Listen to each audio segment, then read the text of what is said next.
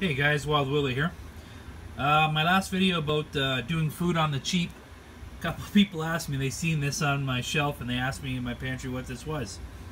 This is UHT Milk. This happens to be the Grand Prix brand, or you can get Parmalat, you can get Natrel.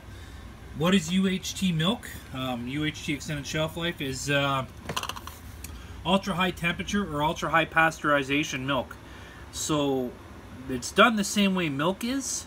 The only difference is for a couple seconds before or after its packaging, it's ultra high.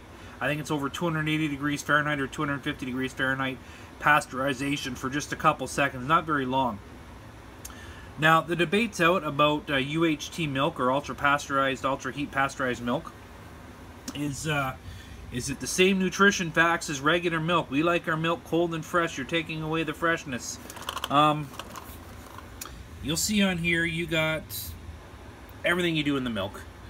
You can buy different brands in 1%, 2%, skim, homogenized, whatever you choose. Why do I buy this?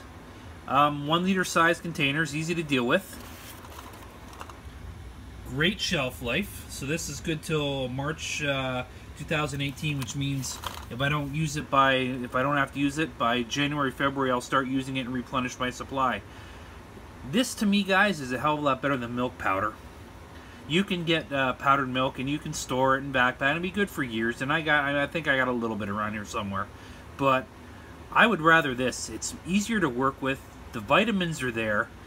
It's a heck of a lot better tasting if I want to have a glass of milk or make the kid a glass of chocolate milk or hot cocoa or whatever in an emergency situation than mixing up milk powder or adding milk powder to different ingredients.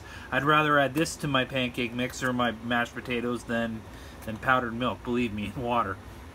Anyways, guys, that's my thoughts on high pasteurized or high heat pasteurized milk, and that's why I buy it. So, and to me, it's a hell of a lot better. Might be a little more expensive than milk powder, maybe not. I pay around the $3 mark a liter for this stuff. But anyways, I'm Wild Willie and I'm gonna get a truck. And remember, it's not a question if this shit, it's a fan, it's a question of when.